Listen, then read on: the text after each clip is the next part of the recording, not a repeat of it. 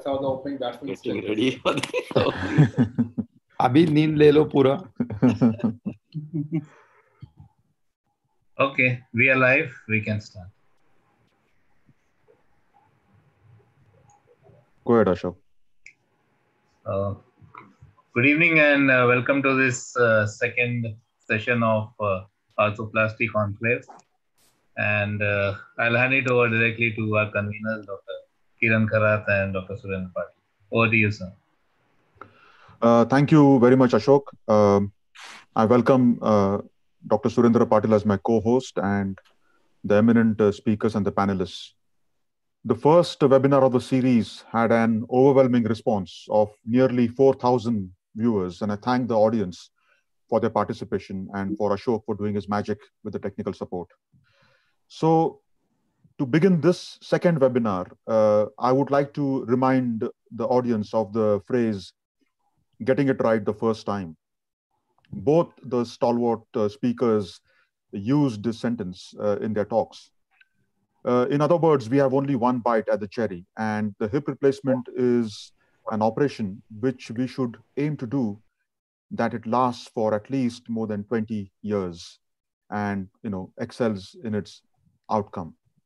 So the start was successful because we laid the foundation of how to approach, plan, template, and thus perform the operation in the mind, anticipate complications, and keep inventory ready as it is logical for the particular case. And therefore, we can now proceed to the thought processes about implants. In this webinar, the speakers have been allocated two topics. One will talk on uncemented acetabulum, and the other speaker will talk on cemented acetabulum. Their remit has been given to them to talk about design principles, instrumentation, with special emphasis on key instruments, which makes surgery easier, and handling how to use those instruments and the tips to make the surgery reproducible, and how this technique will affect the long-term performance and outcomes. I'm very privileged to have with me two eminent, experienced surgeons. Dr. Mahesh Kulkarni is a senior pelvic acetabular and hip replacement and joint replacement surgeon with expertise in revision and primary, working in Dinanath Mangeshkar Hospital, one of the premier institutes in Pune. And we had Dr. Nikhil Shah, who opened the webinar with his previous talk, which was very excellent on how to plan the total hip replacement. And now he is here with us to also discuss his thoughts on the cemented cup.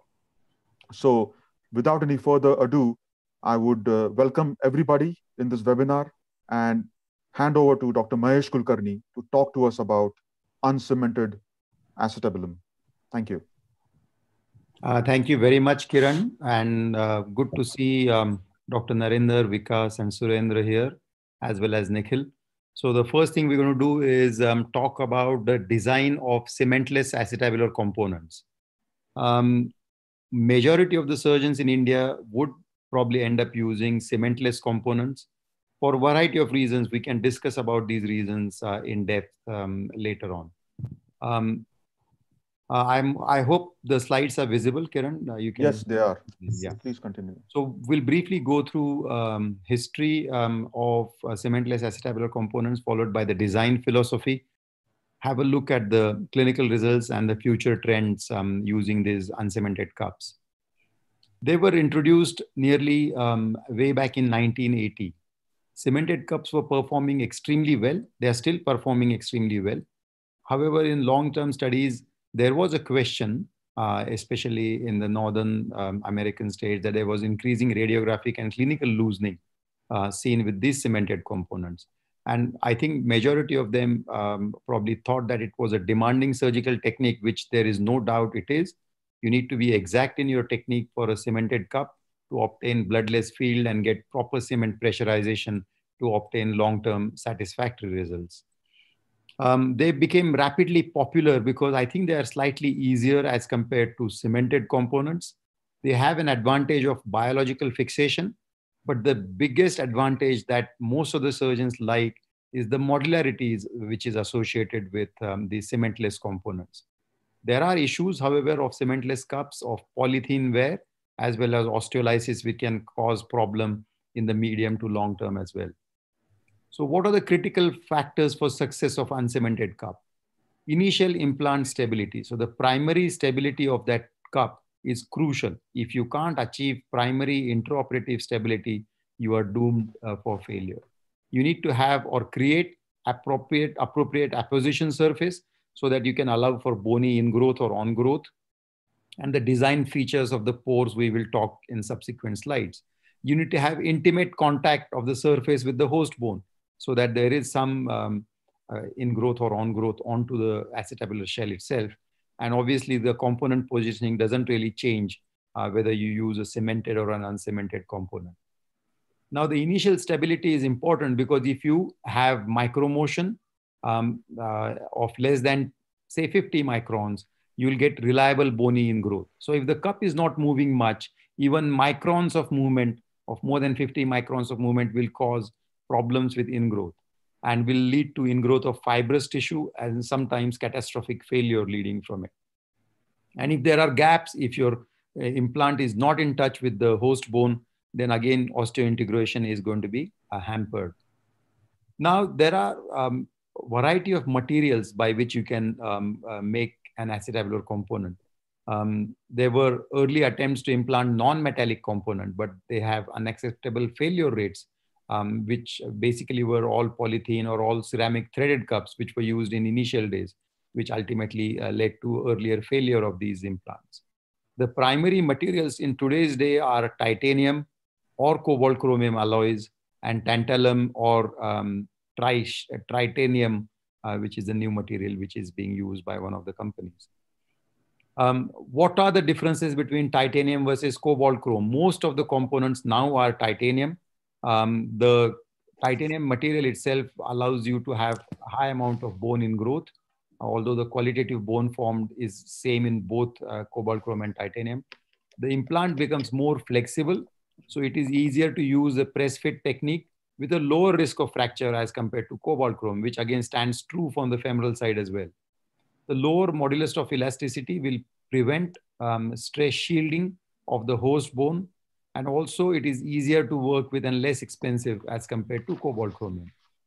What about the new materials such as tantalum, which is the trabecular metal cup, which is basically one of the elemental material with high porosity of nearly 80%. The modulus of elasticity again is closer to titanium and closer to the bone as compared to titanium as well. And the coefficient of friction is very high as compared to standard material, which will allow you to gain that initial stability when you are implanting or using it as a press fit structure. If you can see, the structure is very porous with roughness onto the surface as well, leading to scratch fit achieved much better as compared to the standard materials. Now, what about the implant geometry? So if you take a hemisection of a sphere, you get a perfectly hemispherical cup. These are the most popular uncemented cups that are being used. The dual geometry are basically the cup is slightly expanded at the equator itself, making it slightly wider at the mouth of the cup as compared to the dome of the cup. And we'll go through them. And then the threaded cups, which are not available to us in India. So for a full hemisphere design, as I said, if you take a complete circle and cut it into half, which is the 180-degree surface, allows you to maximize the contact between the surface of the cup and the bone itself. And these increased contact area also improves the resistance to torque and also prevents any polydebris by leaving any exposed bone at the periphery. What about the elliptical cup, or what is also known as a dual geometry component? This is a hemi-ellipsoidal. So if you can see at the maximum diameter, the press fit allows you 2 millimeter more of an equatorial press fit. The acetabulum is rimmed hemispherically, but allows you the press fit at the periphery. The problem is, however, if you can see, if your cup hangs on onto the rim of the acetabulum, and sometimes you may not get surface contact at the dome of the acetabulum, and it will decrease the amount of bony ingrowth. The cup that is available for us in India for the dual mobility or the dual geometry or the elliptical cup is the Trident PSL cup. Trident has 2 cups, One is a hemispherical cup and one is a PSL cup or equatorially expanded cup. The trabecular metal revision cup is also an equatorially expanded or elliptical cup. And I gather, although Max does not say it, also they have an elliptical cup. And I will tell you the implications of them when we go through the video. Now, the threaded cups depend on mechanical interlock. However, they give you poor mechanical stability and they have a decreased contact area with the native acetabulum. And they are also technically difficult and not available in our country now. So forget about threaded cups in total. So these examples were the Zweimuller cup or the OmniFit HA-coated implants were the examples of a threaded cup. Now, what about surface coating? You can create surface coating, which allows you to have short and long-term success. So sintering, these are ways by which you can actually attach the surface coating onto the implant material. So the sintering of titanium fiber mesh can be done, such as a cup like Trilogy or the new Trilogy, I forget its name, the Trilogy IT. Both have titanium fiber mesh sintered onto it. Or you can have small or large beads like Porocoat onto a Pinnacle or a Duralock or even a reflection cup, which is manufactured by Smith & Nephew.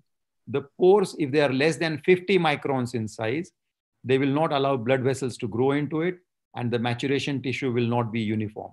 And what happens if the pores are larger in size? The ingrowth is slow and inconsistent, and the ingrowth is mainly fibrous.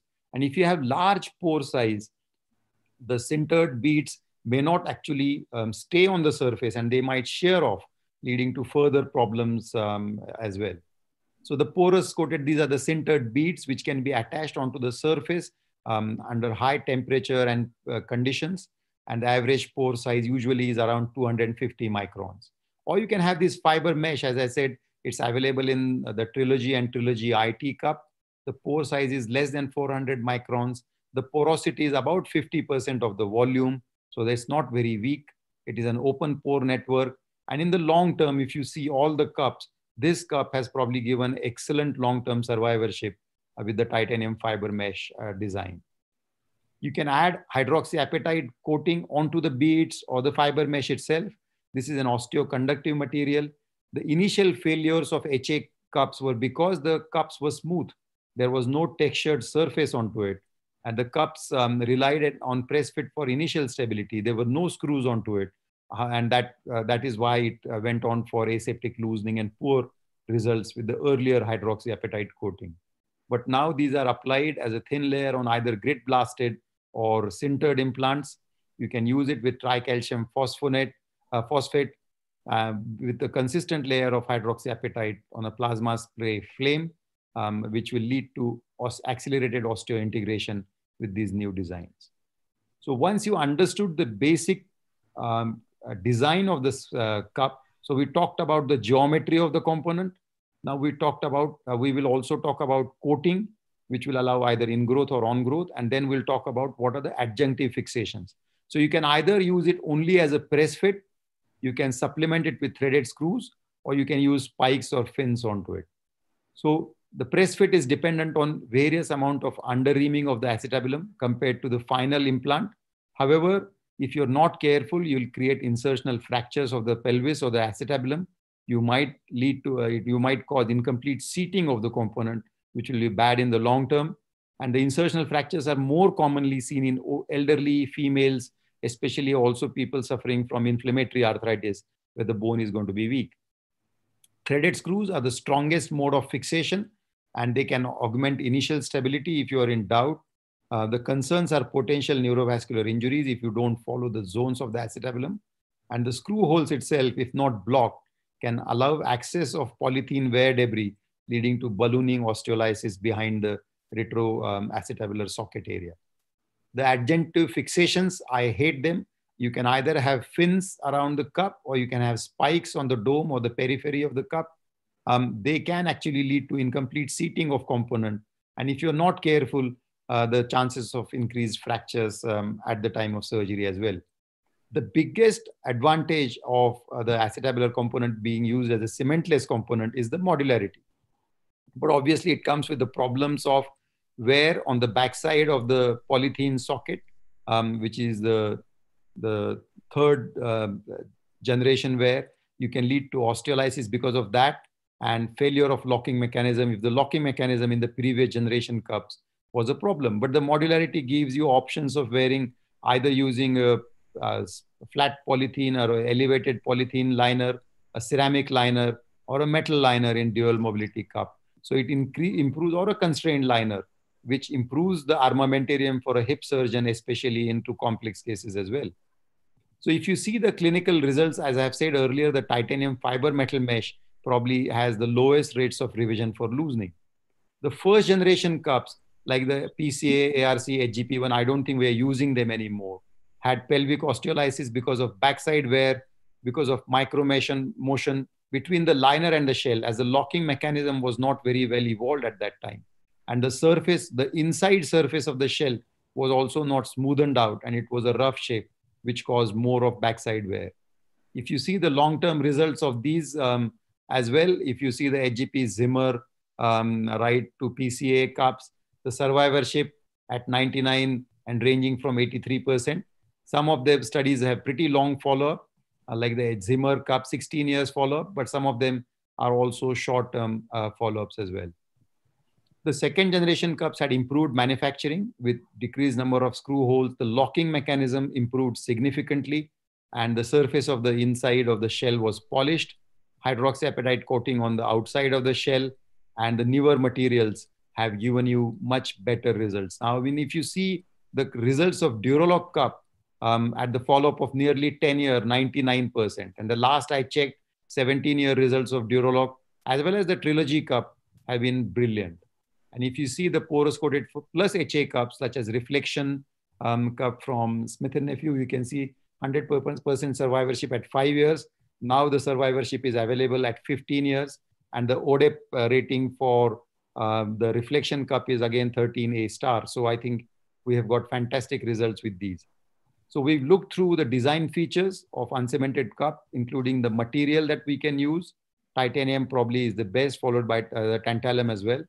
The implant geometry, whether they are hemispherical, elliptical, or surface coating, whether it is grit blasted, sintering of porous, sintering of beads, fiber mesh, hydroxyapatite, the modularity we've talked about, and we briefly touched upon the clinical results.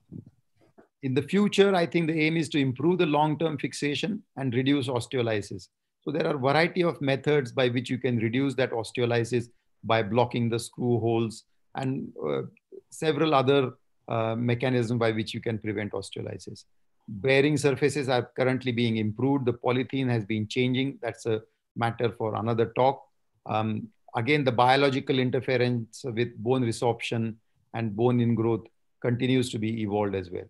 So that was a talk about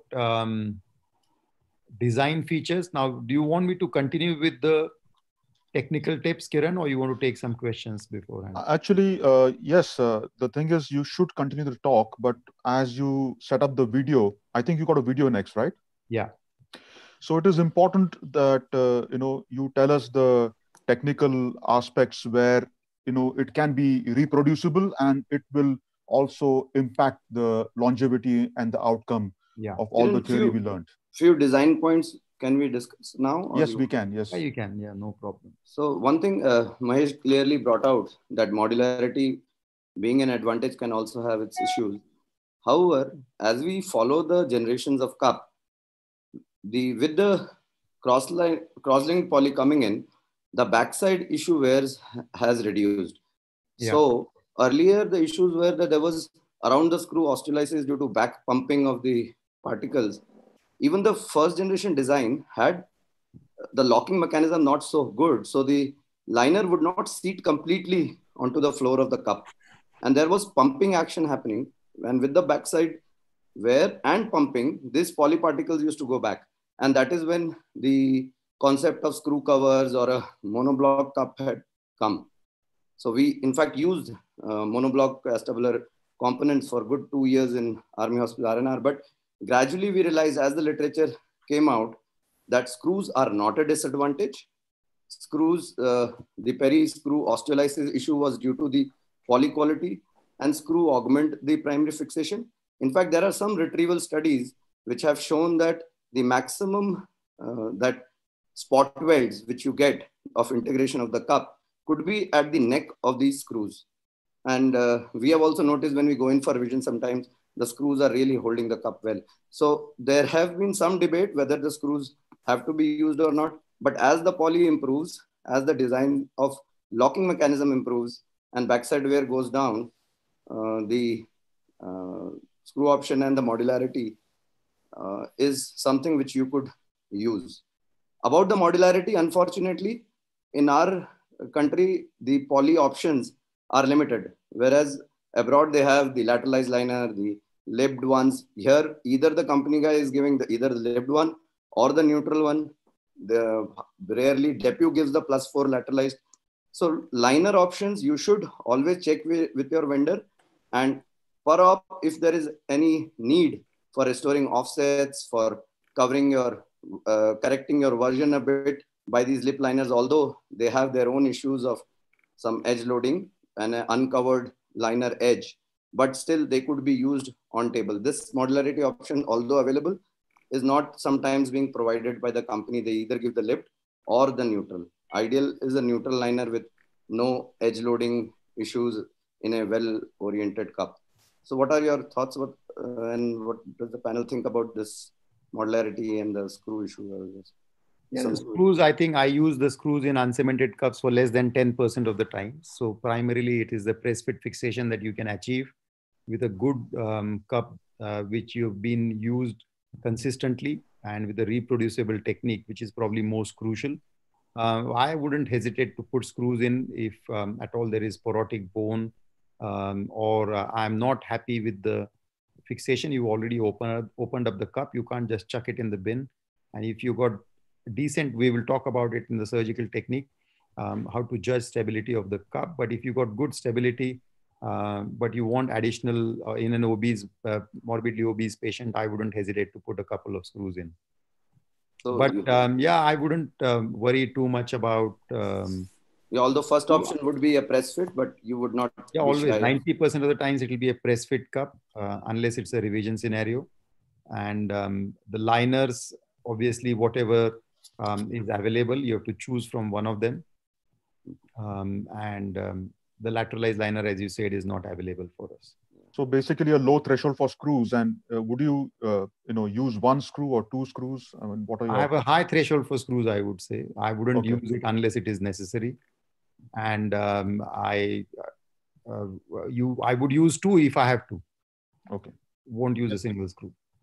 Mahesh, just to summarize your talk, which I would like to know is that what is the material which you prefer to use, and what kind of finish you prefer to use, what coating you prefer, and why? Because you told us about so many options, and what do you prefer out of these and why? Preferred cup for me is going to be a hemispherical cup in a primary scenario. So I wouldn't go for an elliptical cup. I would go for a hemispherical cup with coating, sintered coating such as either Porocoat or titanium fiber mesh. It doesn't matter. Both have excellent track record in the long term. So it is the ease of your handling and your reproducibility with that cup matters. And the third thing is, what was the third thing you talked about? Hemispherical cup with 3 screw holes. So it's a sector cup like situation. And I would use screws if necessary, as I have said. Hydroxyapatite, I wouldn't bother too much about HA coating as a necessity for the cups that I'm using as a press fit. You highlighted a few things about backside wear. Would you consider, what would you do to reduce that backside wear in terms of, would you like to use a inside polished cup, or would you like to block those screw holes with screw hole covers?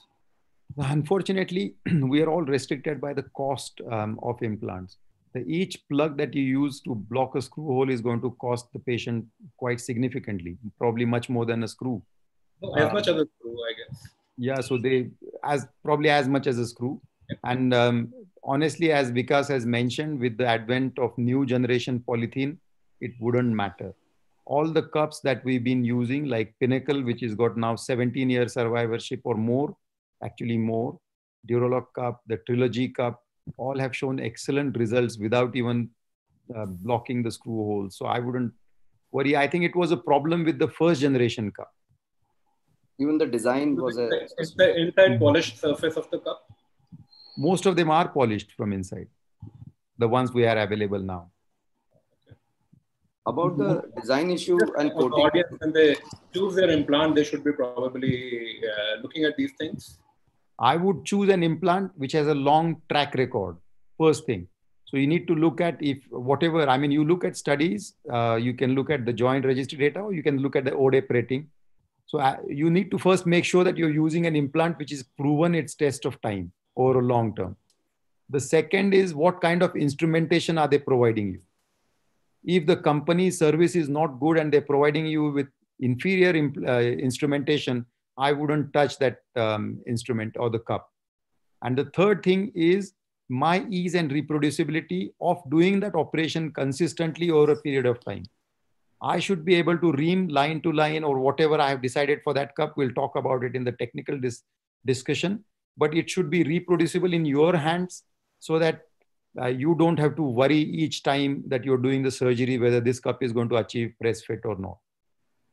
So each surgeon will differ. You will have your preferences, but my choice goes according to these criteria. So good track record, ease of instrumentation, availability of all implants, liners, and then my consistency with achieving good results with that implant.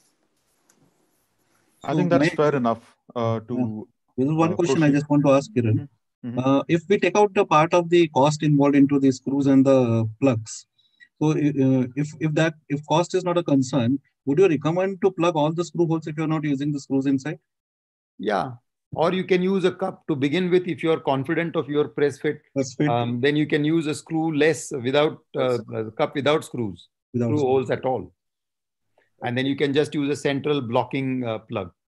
So in this, there is a point now with the, as we say, talk about it, we have used those screw plug holes in Trilogy IT and the Smith & Nephew cup regularly for about a couple of years, as I mentioned. But over a period of time now, it is quite evident in the literature that its role is very, very limited. And that's why most of the companies are not. They're even withdrawing the solid cups because of two issues. You could not make out the bottoming out because there is no hole which shows you the bottoming out of the cup in a solid cup. So that is another issue which was coming up. And consistently without, as Mahesh brought out, without plugging the holes also, these cups at long-term follow-up are showing no peri-screw osteolysis, which was an issue in the generation 1 and 2 cup. Just one more point I wanted to highlight, which Mahesh has already categorized the cup. And maybe when we talk about implanting these cups, we would discuss. But by and large, the audience needs to know that we have a group of cups which are 3D coated and which are ultra porous, we call it, or a 3D coat where bone would grow into the 3D coating. There is a sprayed cup or a standard 2D coating cup, which is the most available porous coated cup, which are plasma sprayed, or they are two-dimensional coating. The third one, which is totally different in handling and characteristics and which also have very good track record, is the Trilogy, which is a fiber mesh. And that is the only such cup available in our country. It needs a different handling characteristic, which is it's kind of a spongy outer layer and needs under preparation. And then the HA coat, which has its issues. So most of the companies are again withdrawn. The Trilogy IT with HA has gone.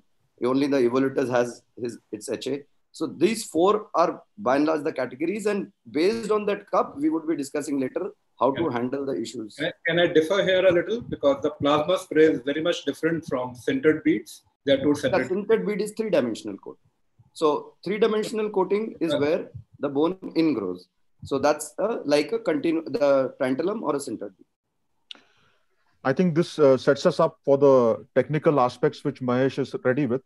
But word of caution, Vikas, the ultra porous designs are to be, viewed with caution because the most recent literature on it is suspect. So that's just one article which says that they may be having, because each ultra porous design is different.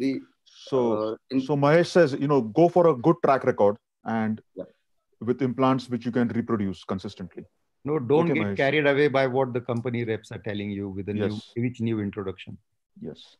So I think what we'll do is I use a posterior approach. So I'm going to, I think you've covered approaches last time.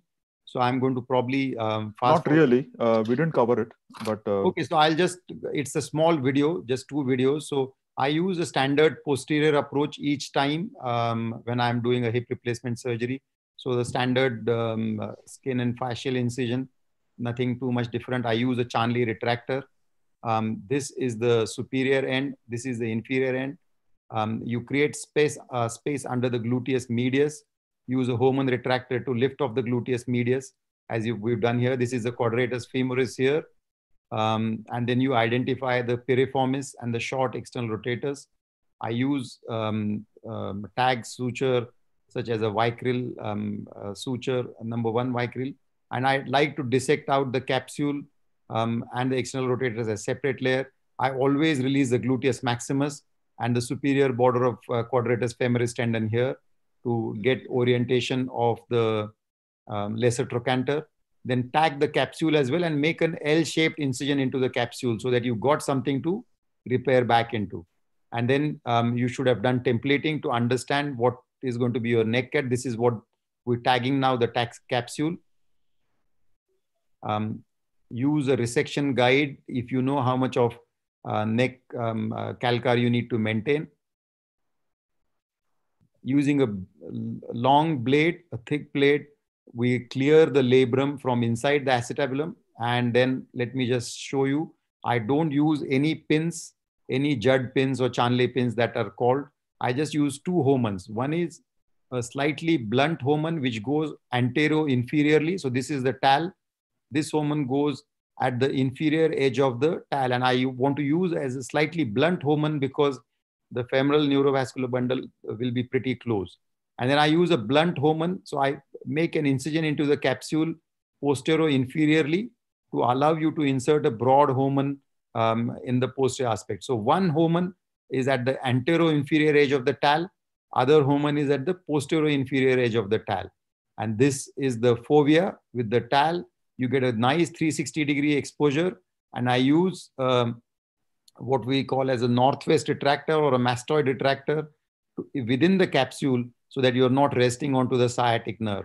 And then if you're struggling with acetabular exposure, I would just release the reflected head of rectus femoris from here superiorly, which will allow you to draw the femur forward. You do the same by releasing the gluteus maximus from the insertion on the linea aspera. So once you are set, the first thing I do is use a reamer. Now, when you use the first reamer, and if you're using a set which you really haven't used before, be gentle with the first reamer, which is going slightly vertical to take the floor of the acetabulum or the medial osteophyte. So the direction of reaming for the first reamer is straight down to get rid of the medial osteophyte to go to the floor of the acetabulum in majority of cases. Now, if the reamer is extremely sharp and because you haven't used it, you don't know how much is the sharpness because the company instruments will keep on changing. So be gentle with pressure on it. Judge what is the sharpness of the reamer with the first one. So once you ream, take away the floor of the floor osteophyte, then you get your reamer into the direction that you want to get proper anteversion and inclination. So my anteversion is dictated by a couple of things. One is the tal. If it is present, nearly 90% of the primary cases, you will see the tal. So I have my Hohmanns placed appropriately. One assistant is crucial who will allow me to ream between those 2 Hohmanns, which gets my anteversion sorted. So inferior edge of the reamer should be parallel to the tal, which will sort out in 9 out of 10 times your anteversion. And also the inclination. If the inferior edge of the reamer is actually too low as compared to the border of the tal, that means your cup is a bit too closed or abducted. If the inferior edge of the reamer is prouder as compared to the tal, that means this end is dipped inside, you will get opening of the cup. So the tal in 90% of the cases will guide you about the position of the cup independent of the position of the patient on the operation table. But make sure that you position the patient yourselves because if the tal is not present, then you also have to depend on the patient positioning intraoperatively. Now, once you start reaming, I call it as a titrated reaming. So this is what I'm saying. In between the Homan, if the reamer is bang in the middle, which means you are getting your version right, which is independent, even if the patient has fallen off because the posts are not good enough, you can still rely in 9 out of 10 times on the TAL position. So once you start reaming, I will start with a small reamer. There are variety people who actually just calculate the femoral head diameter and start with that size. I believe I'm a little bit stingy with technique, so I would start reaming and gradually going up in twos. So I will sequentially ream the acetabulum in the same direction, maintaining the position of the reamer and making sure that I have got contact at the periphery. And also I have started seeing subchondral bleeding bone.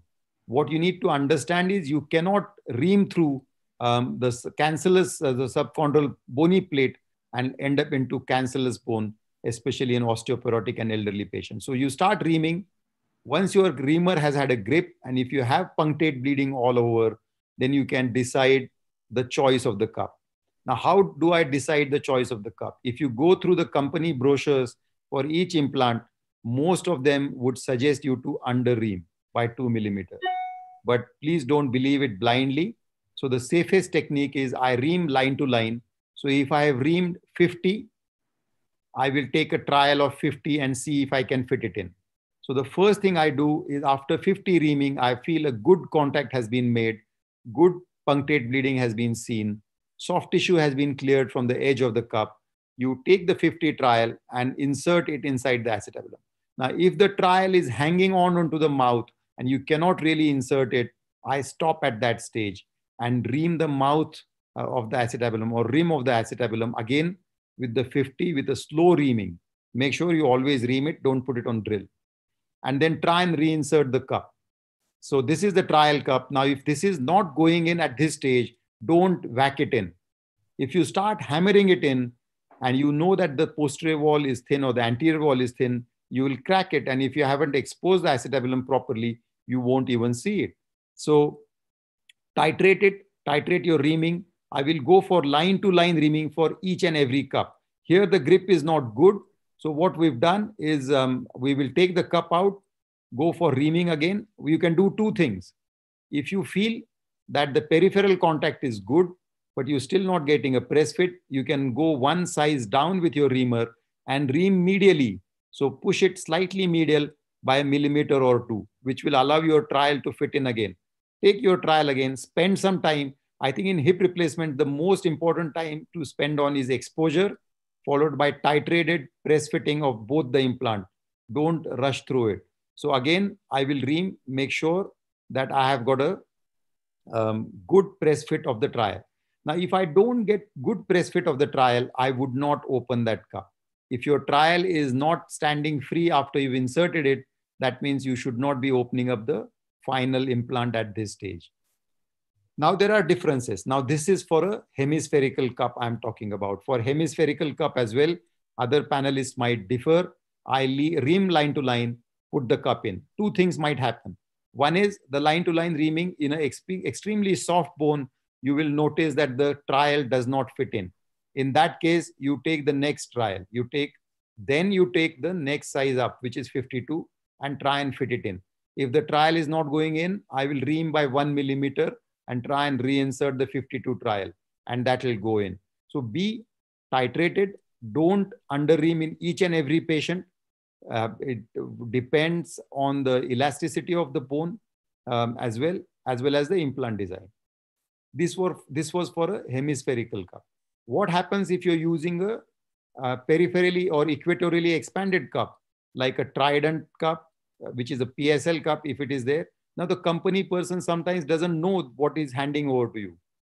So I asked for a trident hemispherical cup once. They got me the hemispherical cups. Both are available in India. So I had both hemispherical and PSL cups. I said, I'm going to use a hemispherical cup, but the buggers had only brought a trial for a PSL. So you can't whack in a trial for PSL and then expect you to put a hemispherical cup.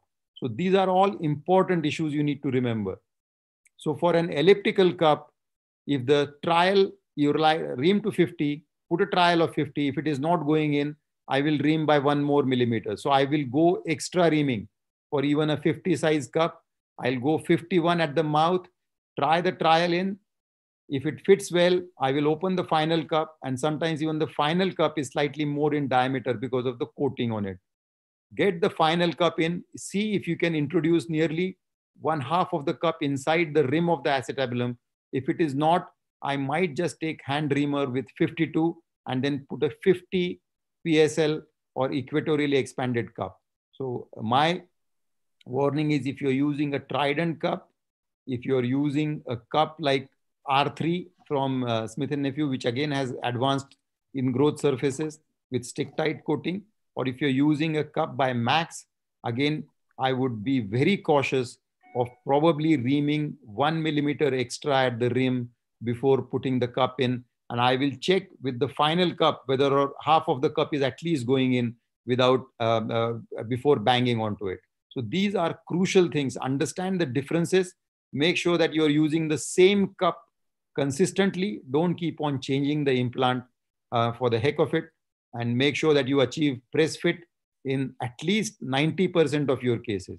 So as I've said, I have reamed, optimized reaming by probably 1 millimeter extra, then get the trial in and get the trial in for my version, leave the handle, make sure that the trial doesn't pop off.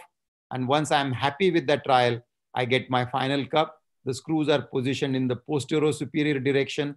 And then you choose your liner. You can put a trial liner at this stage, do the femur, and come back to do your final positioning of your liner. So I'm not going to go through the video of femoral stem. And I will show one more video of the cup positioning, and then we can take questions. Let me see. This is the same one, is it? Yeah. Sorry, just a second, Kiran. I will get it sorted. Bony ankylosis one I want to show. For some reason, it's the same thing opening again.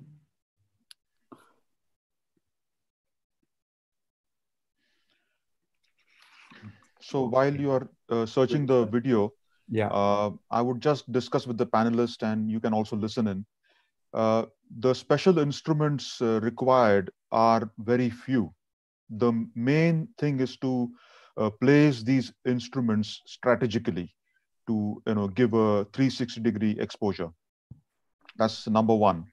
And number two is titrated reaming is extremely important, and knowing your implant is very important. So you don't change it frequently, because you can get confused and the company person can get confused. So if you found the video, we can go ahead with it, and or we can ask Narinder and Vikas or Surendra to chip in. Mahesh has in detail brought out that how bony preparation is very important, and as much as knowing your cup is important. So two things which are important in insertion of cup is knowing your cup, what kind of porosity and preparation it needs. At the same time, what bone you're handling. And common mistake done by a beginner is that you go by the company guideline. They say over ream, they say under ream. So you prepare as per that. The company guy who's on the trolley tells you that, no, sir, it is line to line. No, sir, we need to under ream one. The thing is, for every patient, it is different. So what Mahesh has beautifully brought out are situations which dictate the preparation of bone. So you need to prepare the cup and then decide the size, rather than you decide the size and prepare accordingly. So it is the other way around. You prepare your acetabulum, expose it properly. If you want to use two retractors or you want to use the pin, there are no ups and downs of each, but 360-degree view is important to get your internal navigation in view. So the things you need to identify in the cup is the pubis, the tal. These two are the least destroyed structures in any arthritic or OA hip. Even in a native hip, these two are the most reliable structures. So anteriorly the pubis and anteroinferiorly the tal.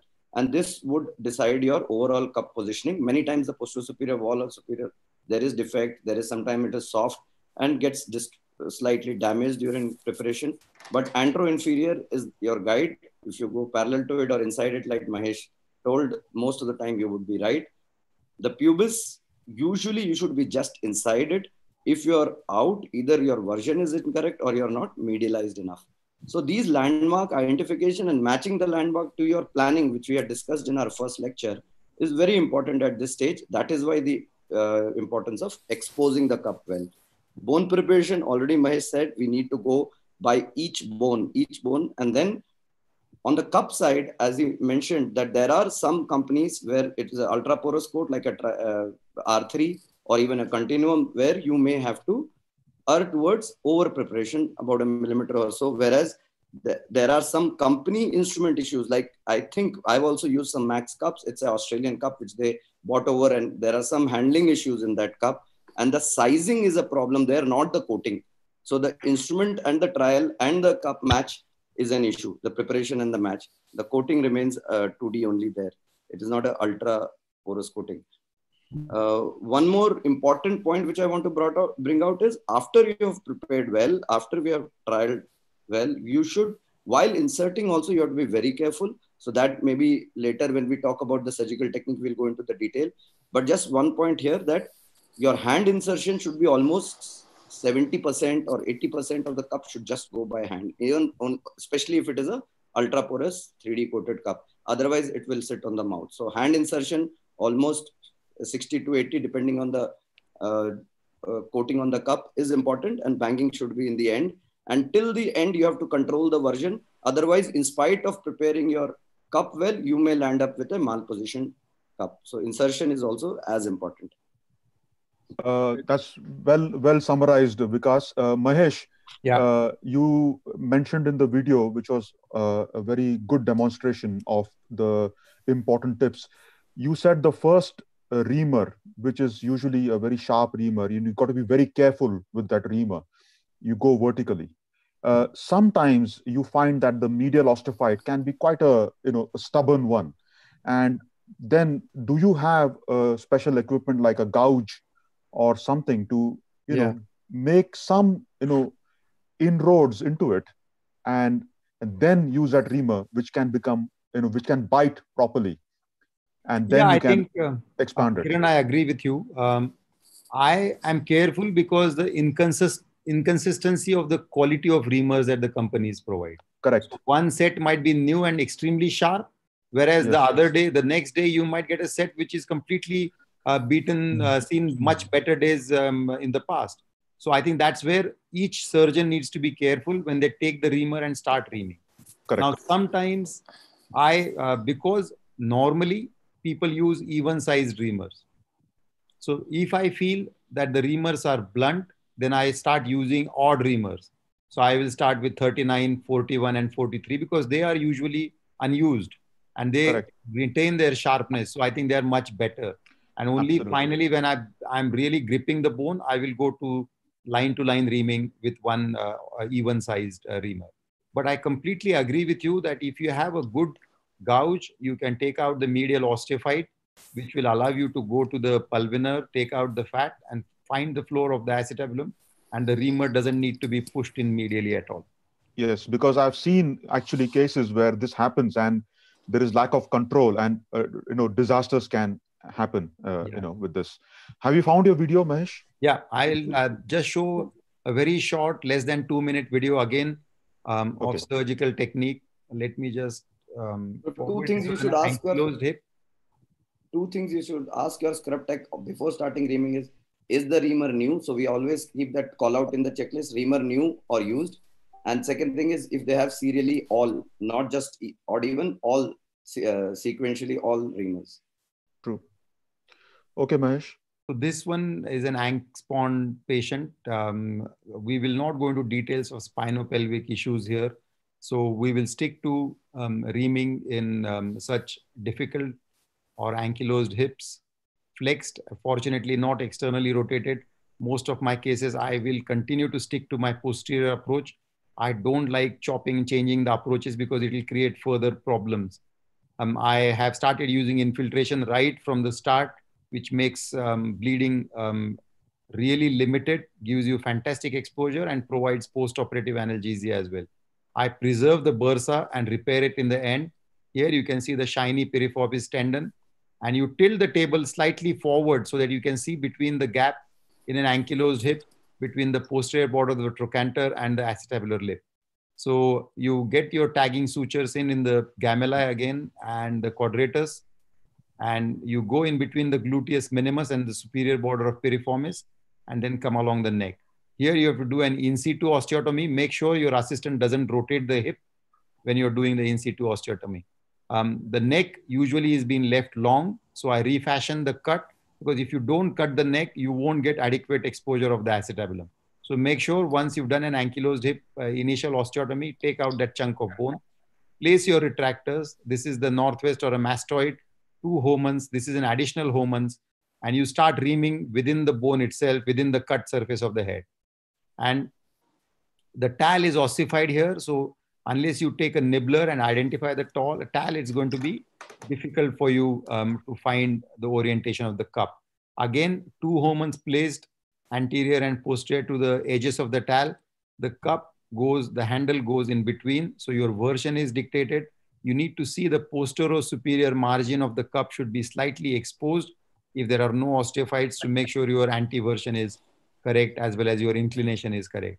So once you're happy with the trialing, I take out the osteophytes after I put my final cup in. As Vikas mentioned, 2/3 of the cup was inserted with hand, and then only you start using your hammer with a short handle. Don't keep on whacking the cup just by parking it at the rim of the acetabulum, because you will crack it. Your exposure is not good. You won't even notice the crack.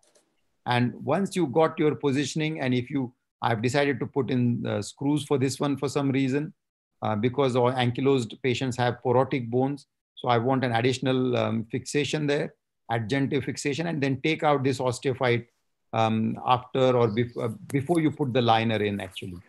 And so that is the way I normally put a trial liner, but if you're confident enough, I can go with the final liner as well, and then start with preparation of your femoral stem according to your choice.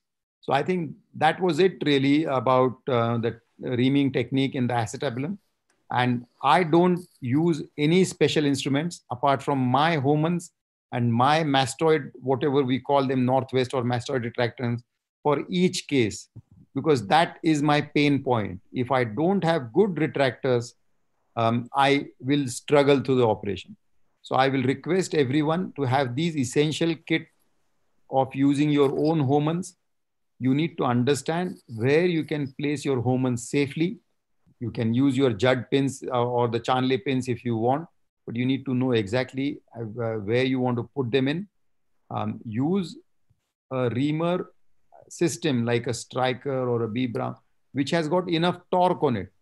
The problem with some of the locally manufactured systems is there is not enough torque on the system. So there's no point in having a high-speed drill available, because the reamer will get stuck and you won't be able to proceed nicely through the operation. So if you don't have good instrumentation, you will start doubting your technique and you will fall into a trap where you will never ever recover with your confidence level. So make sure you have got essential kit with you, good instrumentation, all implant sizes, and make sure you have a good reamer which will allow you to get good acetabular reaming.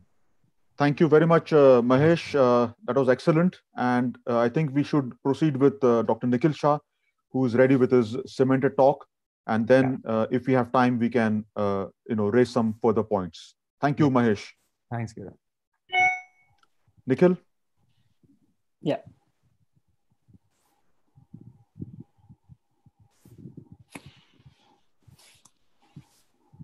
Can you see the screen and hear me? Yes. So good evening, everyone. My talk will cover cemented acetabular component, and I'll follow a very similar structure to the talk that Mahesh did. So in order to understand cemented cups, we really need to go back in time and look at a little bit of the history. Till today, the only hip which can boast a 50-year data is the world's most successful implant, which is the first generation Chanley total hip replacement, which was implanted with cement. The first hip was implanted in 1962, and almost 5,500 hips were done before the first revision was performed. Before hip replacements became successful, the treatment for osteoarthritis was really either an excision arthroplasty or an arthrodesis. Now, Chanley was a little bit of a genius. Not only did he work on hip replacements, but he also worked a lot on biomechanics. And he realized, based on his studies of the lubrication of animal joints, that nature has discovered a unique means of making a mixed lubrication regime consisting of a fluid film and boundary lubrication. So he developed his concept of the low frictional torque arthroplasty. In fact, the first hip replacements that were done, they were not called as total hip replacements. And this might be perhaps an unusual fact that some of you will know. They were called LFAs. They were called low friction arthroplasties. The word total hip replacement actually came a bit later. And what he showed is that if you use a small head size, which was 22.225 millimeters, then it allows you to have a very low frictional torque, which is transmitted from the cup to the bone cement interface. And this allows the use of a thicker polyethylene and an optimal head-neck ratio. A thicker cup exhibits much less strain, and so that reduces the loosening rate. And why was it 22.225 millimeters? Because the lathe that used to make these cups for machining was 7/8 of an inch. So this size choice was a little bit of serendipity. So Chanley started experimenting with hip resurfacings. Again, this is not a fact that many people know. So he designed his Teflon resurfacings. Teflon was a good material in terms of coefficient of friction, but unfortunately, it had very poor wear characteristics. So the initial experiments, which were based on Teflon double cup arthroplasties and even acetabular components, were complete disasters. But he did not give up on discovering what he wanted was the ideal material for a hip replacement. Luckily for him, he worked with a man called Harry Craven, who was an engineer. And Harry Craven also was a very intelligent engineer. In fact, he had designed the spherical grinder to make the perfect spherical head. One day, a German rep from the textiles industries visited Chanley and Craven and showed them polyethylene, which was used as a bushing in the textile industries. Just when the rep came, Chanley was about to go to a ski trip to Zurich. And this is the conversation that took place between Chanley and Craven. What are you testing? Polyethylene. Throw the bloody stuff away. It's no good. And Chanley left at that. Luckily for him, Harry Craven did not throw away the polyethylene. He kept testing it. And when he came back after 3 weeks, he showed him that the wear characteristics of this material were absolutely brilliant. And effectively, he had discovered the material that he needed for his socket. The next important discovery or application was the use of cement, polymethyl methacrylate. Chanley had a very close association with Manchester Dental School, and he realized from his dental colleagues that acrylic cement can be used to fix these components, the femoral component and the acetabular component, to the acetabulum. And he wrote in his book that cement used as a grout was fundamentally the most important element that revolutionized the art and the science of total hip replacement. And thus was born a new operation that was reported in the Lancet in 1961. So we have all the elements that are needed for a successful arthroplasty. We have a high density polyethylene that solved the wear problem of Teflon. We have cement and the first generation Chanley flatback stem. Now, if you look at the design of the stem carefully, it is actually a tapered polished stem. It was the first a single tapered stem. In 1962, the first LFA was implanted, and by 1965, the first 500 had been completed. And later on, Lancet went on to describing this as the operation of the century. So let us look at some of the design developments over the years of the cemented cup. So the first cemented cup was implanted in 1962, which I showed you. Then what happened is, in order to improve the resistance to dislocation, Chanley changed the internal geometry of the cup and introduced what is called as the LPW cup, or the long posterior wall. After that, a flange was introduced in order to improve pressurization, and then an anatomic flange was made in the OG cup. And finally, we have the marathon cemented cup, where Marathon was a material that was used after being invented in 1998. So this was the first Chanli cemented cup, and these are drawings that have directly been taken from the company that made it, Thackeray, and then taken over by Dupuy J&J. So you can see how complicated the biomechanics of cup design was, even for a simple cemented cup. And in 1972, the long posterior wall came, where there is slight elevation of the posterior wall in order to improve the resistance to dislocation, particularly in flexion. And this is the LPW cup.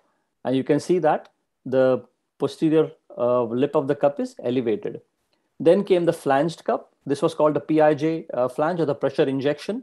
And the important function of the flange was to provide a seal to the edge of the cup so that cement does not escape, and helps in pressurization of the cement into the prepared bone surface. And then the flange was made a bit more anatomic by introducing the OG cup. And the OG cup continues to have excellent results, long-term results on the National Joint Registry. In fact, when we look at internal data of the hips that we have been doing at Wrightington Hospital, we are now almost coming up to 50-year data. We have already published the 30-year data and the 40-year data.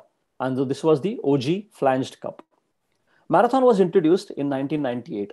This was, so the main structure of polyethylene, which I'm sure all of you know, the ultra high molecular weight polyethylene. Polyethylene is long chains. It's a polymer, and these long chains are organized in the same direction. And that is what gives polyethylene its amazing tensile strength. It's also a very inert material. It is a low-cost material. The machining is not difficult. It can be manufactured either by ram extrusion.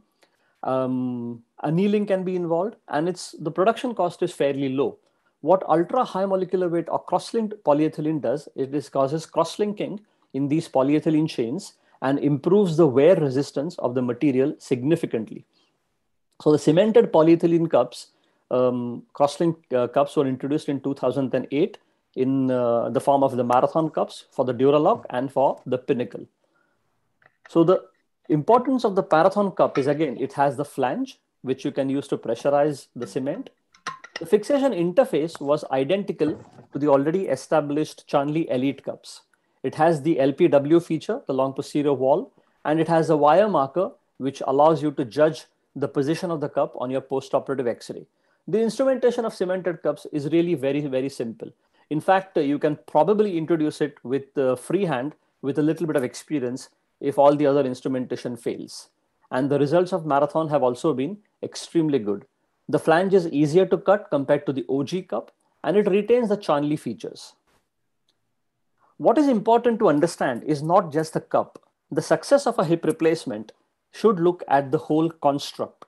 One of the things that Chanli realized is that the problem was wear. And the wear was because of rubbing of two materials against each other. So they found out that when ceramic is used against polyethylene, the wear of the head improves very, very significantly. And in fact, some of the earliest results, which are still, the patients are still going on, was the 22.225 millimeter ceramic on the old polyethylene. The other important thing to appreciate when we look at socket loosening and wear is one of the papers that was written by Wroblewski more than 20 years ago. And unfortunately, it got missed by literature. When we look at cup loosenings, there are the distribution of cup loosening is in two time frames. The small incidence of early loosening that you get is actually not because of wear. It is because of impingement. So what was done was to reduce the neck diameter to 10 millimeters. And this reduced the impingement very significantly. So the 10 millimeter neck diameter stem was implanted in 1983. And by reducing the impingement on the socket, the rate of loosening reduced even below what was already a very low rate. And this was allowed only because of better metallurgy to manufacture the stainless steel stems. So you can see how the revision for aseptic cup loosening changed dramatically when the neck diameter was reduced from 12.5 to 10 millimeters. The purpose of going back in time and showing you a little bit of history and understanding is it puts us in perspective of where we are and what we can learn from history so that we can make the future better and stronger in terms of hip replacements. So that's a little bit about the design and the biomaterials. So let us look at the surgical technique. So this is the patient on which we will try and do a cemented hip replacement. Templating is extremely important. This is a marker X-ray with a King's mark, which takes into account the magnification as well as the rotation. A standardized X-ray, which is a low-centered pelvis with your hips rotated internally so as to reduce the effect of change in the offset. And that's the plan for the hip replacement using a C-stem classic stem with a 910 taper and a marathon polyethylene cup. So I've got a video which I'll show later, but coming to the steps, I use a posterior approach as well, like Mahesh does, in the lateral position. It is very important that you position the patient yourself so you know exactly where the pelvis is. My first step is to identify the sciatic nerve and to know exactly where the nerve lies. In 8 out of 10 patients, I will release the tendon of the gluteus maximus because it immediately decompresses and provides relaxation to the sciatic nerve and virtually eliminates the risk of getting a postoperative foot drop. And I suppose with me and Mahesh both following this step, it probably comes from our background of having trained as pelvic and acetabular surgeons. Once I've done that, I identify the piriformis tendon and the short external rotators as well as the capsule. I tend not to divide the quadratus until the hip joint is dislocated carefully, and I tend to divide it from inside out so that you get the osteoperiosteal layer with the quadratus, which makes it easier to repair. So I take down the rotators in the form of an inverted U-shaped flap after tagging it with a thick Ticron suture, and I take the rotators separately from the capsule. Before the hip is dislocated, I like the superior Charnley pin in the supraacetabular area, which will help me mark the length of the patient before the dislocation. And it helps you to document and assess your leg length after the hip joint has been implanted so that you can try and make your leg length inequality as less as possible. And then you cut your neck and you get a 360-degree exposure of the acetabulum. So that anterior wall retractor that you can see on the left side of the image on the left is actually not an anterior wall retractor. I don't like the retractor on the anterior wall. There was a study published that looks at the distance of the tip of this long Hohmann's retractor and the vascular structures in the front of the acetabulum. The closer that retractor goes towards anterior and antero-inferior, the closer it is to the blood vessels. So what I tend to do is I release the reflected head of the rectus, which is, so if this is the right acetabulum, we are looking at the 1 o'clock position or the 2 o'clock position. And in that position, you get the reflected head of the rectus, which you just recess with your diathermy. And this retractor then fits in very nicely in a pocket. And it is quite anterior and superior and gives you beautiful 360-degree exposure of the acetabulum without endangering the vascular structures that are present in the front. Now, in this case, I've used a posterior pin in the ischium for the purposes of facilitating the video, but I don't like to use that pin because sometimes the sciatic nerve can wrap around it and the nerve can come into danger. The second retractor is placed just below the tal, and you can see how the tal can be seen beautifully.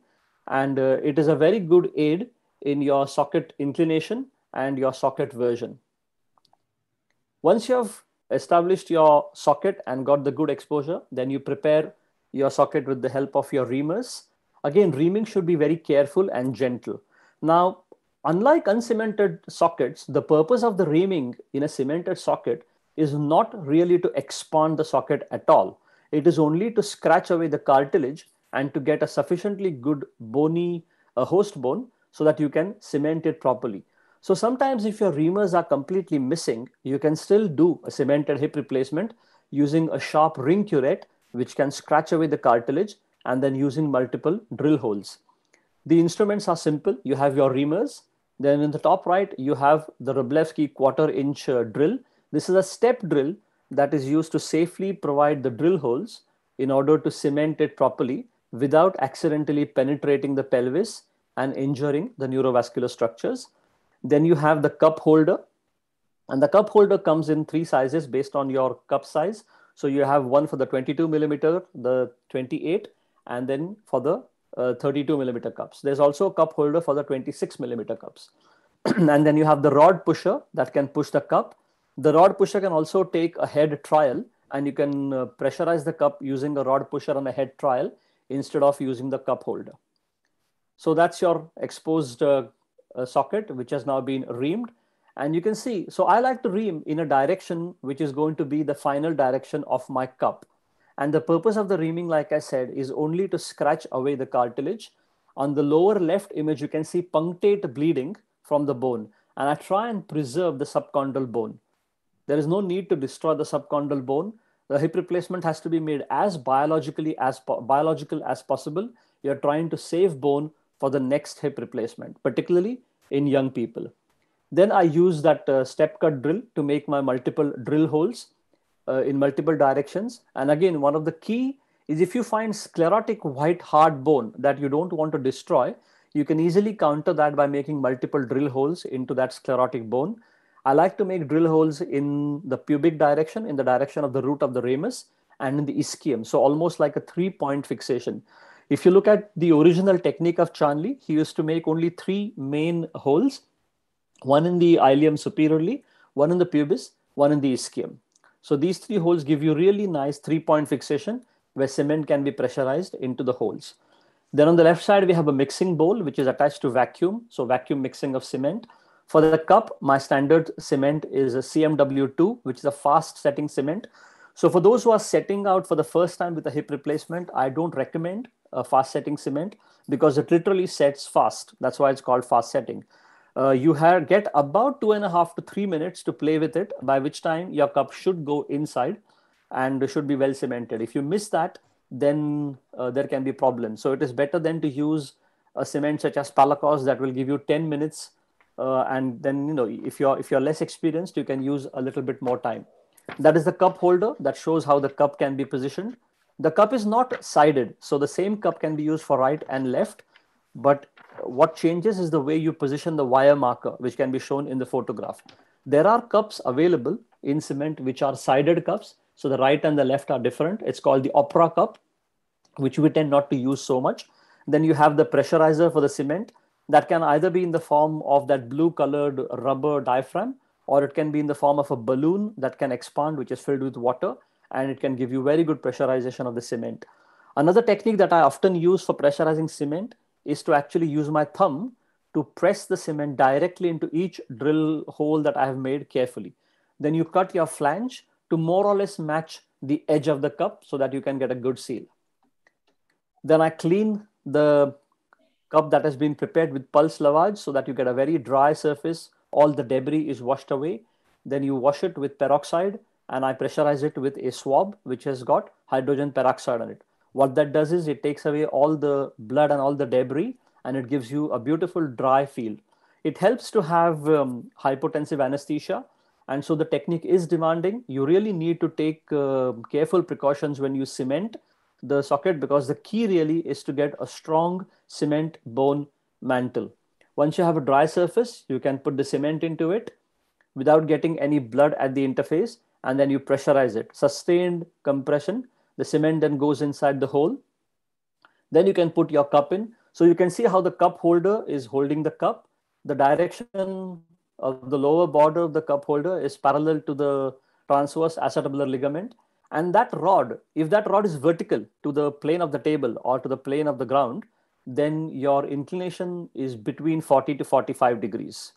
And sometimes you might want to close the cup a little bit. Sometimes you want to open it a little bit by a few degrees. But I just tend to follow the natural acetabulum. And you can see that the edge of the cup matches with the edge of the acetabulum.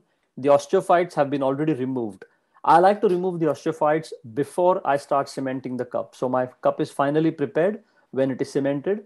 And then the rod holder comes off. And then just the rod holder with the trial head goes in. That gives you enough space to take away some excessive cement. A lot of fellows, when they come to us, they are quite worried about taking excess cement out. And instead of paying attention to getting the cup positioned and cemented perfectly, they tend to panic with taking the excess cement out. It does not matter at all. What is more important at this stage is to make sure that you don't move as the cement is setting. Even if you cannot take the wet cement out at this stage, it's not a problem at all. Once it has set, all it needs is a sharp osteotome to knock the set cement out. And then we'll stop at that in terms of the technique. So that's my trial stem that has been inserted. And you can see the trial reduction which has been done. In the trial reduction, I will check the shuck test, which gives me the tissue tension. I'll check the leg length. I'll take the hip joint through a full range of movement, and I'll do the Ranawat coplanar test or the combined version test. Check that the sciatic nerve is not excessively tight. Also, the important things to check when you're moving this is by putting your finger between the anterior neck and the anterior superior part of the acetabulum. At this step, what you do is you check for host impingement and or host prosthesis impingement. This is very important because impingement is one of the main reasons for instability and dislocations. And if you do find impingement, it is important to trim that neck osteophyte or trim the neck, or sometimes it is the anterior edge of the greater trochanter that causes impingement. So once you've sorted that out, you know that your hip is stable, then you cement your stem in and you put your final head. So Kiran, shall I shift to video? Yeah, how big is it? It's about 4.5 minutes. Okay, please go ahead. And then in the end, if you have time, I've got some cases of cemented.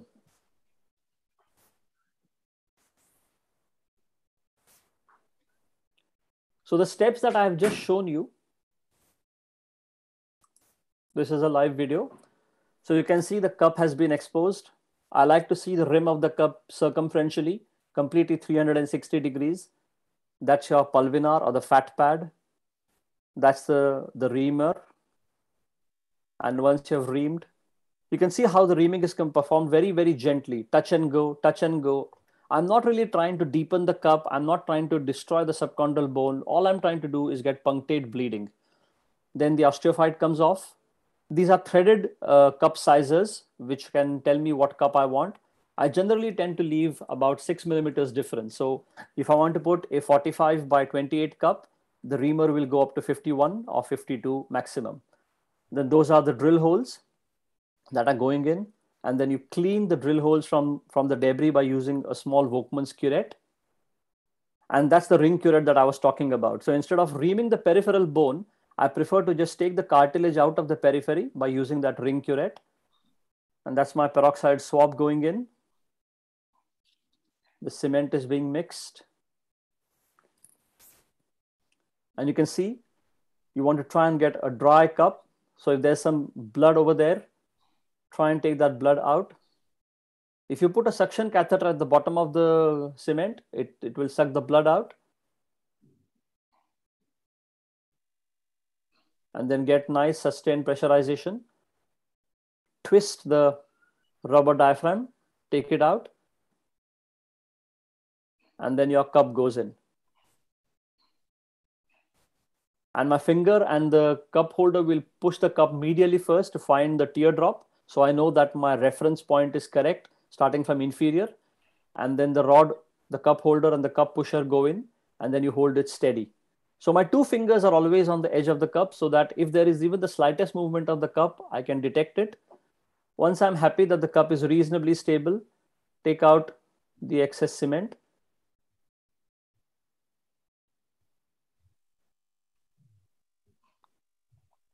And then you replace that with a trial head and a rod.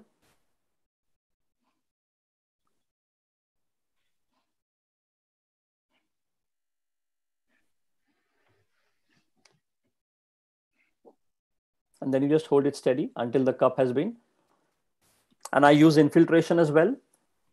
What is the key is not the infiltration of the wound or the fat on the wound, which is very helpful for the bloodless field, but the key is the capsular implantation. Kiran, I can stop the video over here because the remaining part of the video is the stem. Okay, you can stop it here. Thanks, Nikhil. Do you want me to show cases if you have time, or if you want me to leave it, I'll leave that. I think we will wait for a few minutes before the cases. Okay. I just want to, first of all, thank you for this, wonderful talk about the, the cemented cup, and especially the historical evolution of this cup. A few things I remember from my time in Black Notley Hospital, where I worked with Mr. Waddington, who was a very close associate with Professor Chanley. And I remember seeing a lot of X-rays at that time with the Mexican hat. Did you? I saw that in your beautiful historical slides. I could not see the Mexican hat, and you can talk about it a bit later, because that was the Charnley's principle of medialization and the low friction torque to get a better abductor lever arm. Yeah, and he intentionally used to make a hole in the floor of the acetabulum so he knows where the pelvis is. Absolutely. And then plug it with a little Mexican hat. Absolutely. So that was one, and the second thing is in the instrumentation. I think Mahesh and you emphasize the importance of good Homans retractors and awareness of the anterior neurovascular structures. It's very, very important. The pin can be used, cannot be used, the superior pin. Sometimes the bone is sclerotic or very soft, especially in India and the Asian bones. And, if we can avoid pins, we can, go ahead with it. So I think I would just say that, the curette is a very important instrument, the ring curette and the small curette. As you realized, in your demonstration, that if you don't have a good ring curette, and if you rely too much on the reamers, there are chances of reaming too much. And the whole idea is to preserve bone. So in my instrument, tray, I rely on the small curettes, the curved curette, and the ring curette. And many times when you do your multiple drill holes, Nikhil, you can also find some geodes or some cysts, beyond, and you have to remove all the soft tissue from those cysts. Correct. And you can see the small, the small drill hole, you have to expand it a bit, and if it really becomes too expanded, sometimes you can use the cancellous bone and impact it in that, and then use that, as an anchor for your cement. So absolutely. I think that is, those are the points I want to cover. Other thing is, Nikhil, did you ever use a suction cannula in the ilium to even get a more drier field, or just using the peroxide and hypotensive anesthesia is enough?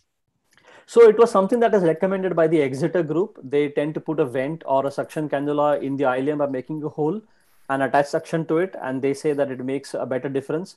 It's not been traditionally taught at Wrightington, so I have not ever used it. And, the data is very similar. We have 50-year data. They have about 33, 35-year data. So I don't really think that step is critical, so long as your socket is dry. Absolutely. So I think you showed us some very important points, like not to move when the cement is curing and when you have put the cup in the desired position. That is the most important message to take home. And as you are holding and stabilizing the cup, the assistant should be taught how to remove the excess cement. And especially, you must pay attention to the cement which goes beyond the towel and can be a big blob of cement in the post-op X-ray. So you've got to really look for that cement, as it can escape and form a big blob below. The other panelists, Mahesh, Narinder, and Vikas, can put their points, and if we have time, then we can see some cases, Nikhil. Sure. I just had one point about the choosing your bone cement. I tend to prefer Pelagos over other bone cements. One, it has got the best results in all the registries. That is one. And secondly, I want my cement to be pigmented.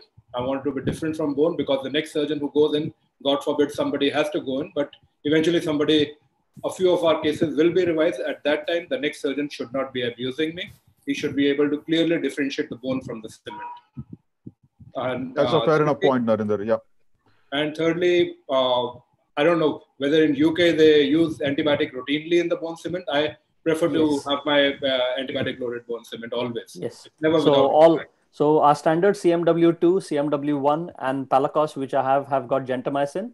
And then for high risk cases, if I'm doing a 2-stage revision for infection, I use Copal G plus C, which has gentamicin and clindamycin, or Copal G plus V, which has vancomycin. You can have Copal G plus C and then add up to 2 grams of vancomycin for 40 grams. You can add up to 4 grams if you want. That weakens the cement a little bit, but you can add extra antibiotics as well. So what is the time of the fast set cement which you use, Nikhil? If the cement has been chilled appropriately and kept in cold environment, then you get a little bit of about 5 to 5.5 minutes. If it's a little bit, if it's stored in an environment which is hot, you get 4.5 to 5 minutes. So you have to be fairly slick with cementing to do fast setting cement. Because we don't have it in India. At least I have not used it in India. I've used the Palacos cement mainly so for when new fellows come to me based on their experience, because primary hip replacements are largely done by my fellows and with me teaching them. So we always begin with Palacos, and until I'm confident that they can get out of any trouble that they create for themselves, I'll not let them use fast set cement on the socket. It will be Palacos. That's fair enough. Vikas, any points? Mahesh? So there are few points which I like to. So first of all, I'd like to compliment Dr. Nikhil for excellent talk on cemented cups. With our backgrounds, I understand Dr. Nikhil does mainly cemented cups, and Kiran comes from a background of cementing and is now using essentially both. But most of us are mainly uncemented, got exposed to some cemented usage, and have adopted cemented into our technique to suit our patients in the best manner. So knowing both is an advantage, but at the same time, knowing both needs more expertise. So one thing I wanted to bring out was about the reamer. Many times our company tech does not set the instrument on reaming. Sometimes he gives you on the drill. So the audience needs to take care that when you're given the reamer in hand, it should be on the ream setting, not drill setting. Otherwise, you can suddenly destroy the acetabulum. The other thing which Dr. Nikhil clearly brought out is the anterior retractor is actually an anterosuperior, and it goes towards the AIIS, so anterior inferior iliac spine. That is the hard and that's the best bone available.